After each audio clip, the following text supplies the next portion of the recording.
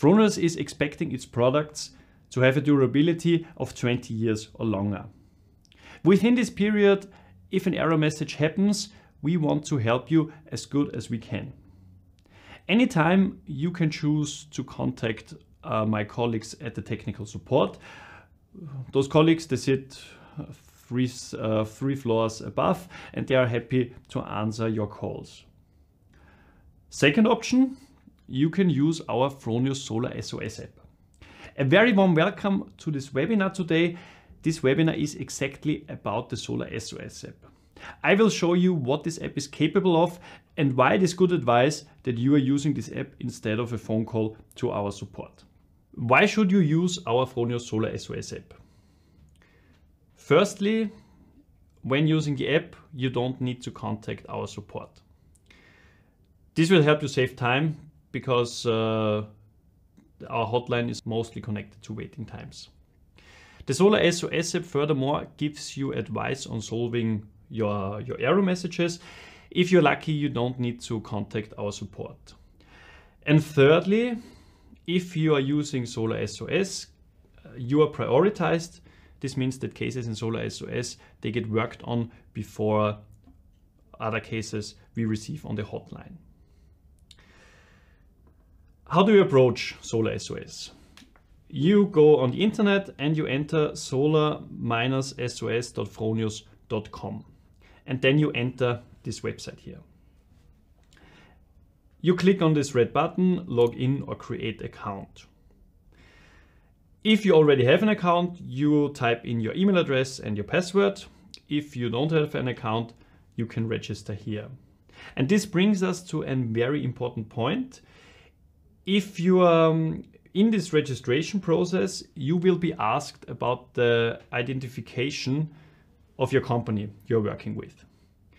Solar.SOS is designed for installers and not for end customers. And we want to make sure that only installers have an account. And this is the reason why you are asked for this company ID.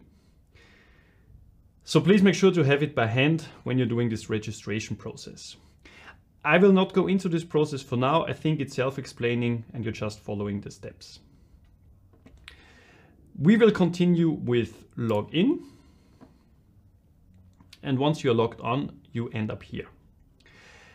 On the left-hand side, in this left column, you see 6 abilities of the website: troubleshooting, cases, device data, downloads, recovery key, and news.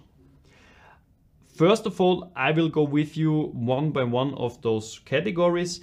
And secondly, afterwards, I will go through a service case with you. Let's start with troubleshooting, exchange or repair. What can you do here? You can enter your serial number and the state code. Then I press enter. And then first of all, you get the error message. So 107 means no AC grid is detected. And then you get several suggestions for causes and for solutions. You go through the solution. If it doesn't help, you go to the next. For now, we say it helped and you click on solved and problem solved, best case. You will see this in a minute more detailed. First, let's take a look at cases. Here you find all the cases you have ever submitted, all cases, open cases, closed ones and pending ones. This should give you a good overview about your cases. An advantage is that all the email communication, all the communication in general between you and us is located here. So if several of your employees are working on the same case, it cannot happen that an answer of us is ending in one email account or another. It's all saved here together and you're getting a good overview. If we go into one of these cases, you see the details. What was the problem? Which device are we talking about? Here also the device list. You can go on messages. Here you see the email communication. You can type in a message and send us an email, or you find also the telephone number of the installer support. And finally, you can go on delivery, and on delivery you see the status of orders you did previously. Again, I will show you this in more detail in a minute. Let's take a look at device data. At device data, you find, surprise, surprise, more data on the devices you're using. First of all, you can click on Overview Service Costs. We're doing this and we get to a PDF file. And in this PDF file, you find all the costs for replacements and for services. So for example, here, these are the freight charges out of the Fronius Warranty Plus. Shipping costs below 30 kilogram, 21 euros. I go a bit further down and we end up in a list that is ordered by product. It starts with our Fronius IG products, IG15, IG20, goes down to IG Plus, Fronius Galvo devices, and then the snap inverter devices. And for all the devices, for all the components, you find here on the right hand side the replacement costs. Let's go back to Solar.SOS. What do you also find here at service data? You find a link to the installer support page. If I click here, I get to our homepage in the section Service and Support. Here you find information on our products. You see here, we can click on Gen 24, snap inverters, storage solutions, whatever.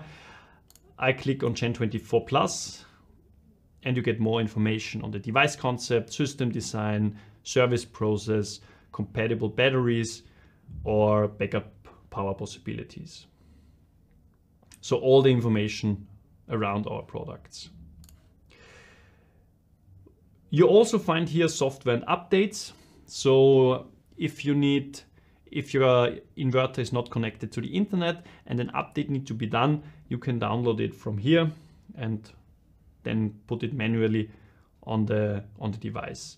You also find manuals and instructions. You find certificates and data sheets, and also some further information on system design and rural electrification. So again, a lot of documents all around our products. Let's go back to Solar.SOS. This was service data. Now let's go to downloads, and downloads again gives you some more documents. Some documents are the same as you find on our homepage. You can select here a product group you're interested in. Let's say this is the BYD battery box. You click on BYD battery box and you find documents, you find white papers, operating instructions, references, and all in different languages. So again, if you are looking for any kind of information, documents to your products, you will find them here. Fifth section is recovery key. This is also a key ability of Solar.SOS. If your customer or colleagues of you have lost their password, have forgotten their password for the devices, you can reset them here and you can give new passwords. Precondition is that you are either the owner of a system or the supervisor. Maybe you remember it if you're putting a device on Solar Web, then first of all, you're the owner, and once the installation process is done, you are handing it over to your customer. The customer becomes the owner and you are becoming supervisor. And only if you're a supervisor, then you have access to this feature. And how does it work? So you enter the device, let's say this is a Gen 24, you enter the serial number, then you enter the account type you want to change. So let's say your customer has forgotten their customer password. You click here on customer, and then you have to enter here a PIN. And this PIN can be found when you're connected by Solar Start to the inverter. How this process exactly works, I will not show you here, because there is a perfect video on our YouTube channel that addresses exactly this problem. The video takes 3 minutes or something, so it's watched very quickly, and you find all the information you need there. So recovery key, this is for resetting the password. And last but not least, let's take a look at news. What do you find at news? Again, surprise, surprise, you find what's new at Fronius. And this information can be valid. Imagine you have a problem and maybe it is something that has changed recently, and then you find the news you need in this section. A good example is the first information you see here. So far, our installer password has been 1, 2, 3, 4, 5, 6, 7, 8 for all devices. And this is changing now. And now every product, every device gets an individual password. And this individual password is printed on the right-hand side of the inverter. So this could be a good information that is solving your problem. Finally, let's go through a service process. We get back to troubleshooting, and again we are entering the serial number and the state code. Press enter. Again, we get suggestions for solutions. We are trying solution number 1. It doesn't work. We go to solution suggestion number 2. Again, it doesn't work. And we end up at solution number 4, and the last solution, replace the device. How to replace a device? You click here, request exchange or repair. And then you get to this page here, and you see you have 3 options: component exchange, device repair, or device exchange. In component exchange, you can exchange individual components. So for example, a smart meter or something. You're entering here the amount of those components you need, and then you click on continue. Device repair means that the faulty device is sent to us. We are repairing it, are sending it back to you, and you are again installing it at your customer's place. What was the device before? The advice before was exchanging the whole device, and this is what we are going to do now. You type in the serial number, you type in the state code. You can add other state codes if you received several. Please also include a failure description. The more detailed this description is, the better it is, and the better our support can help you. And then you can add other files. Here a good advice is to send us photos, especially if the error is obvious. If you have burned components, for example, then please take a photo of them and send it to us. Once you have done this, you click on continue. You enter the delivery address. That's straightforward. Again, continue. You get the order summary.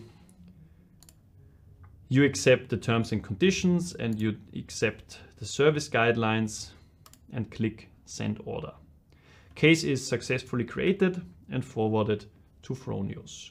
In a few minutes, you will be able to view and edit the case under My Cases. Perfect. This is what we're going to do. You see the case already popped up. It's here in open cases listed. We can click on this case. As you was shown before, you see here again the details. You see the description. Here is no description. And you see what device we're talking about. You can click on messages. There you find the email communication with us, or you can contact our support via phone. And then you see information on the delivery. Order number 1, you see here the status, you see the component that you requested, and where this component is at the moment. Let me sum up what I have shown you in this webinar. So first of all, it is a good idea to use our Solar.SOS app.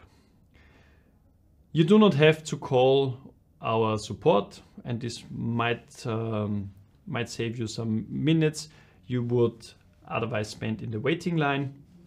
Secondly, you get presented some solutions, and maybe you don't even need to contact our support. You just use the suggestions you get in the app. And thirdly, your cases are prioritized if you are using the Solar.SOS app. Once you're in the app, you have several options.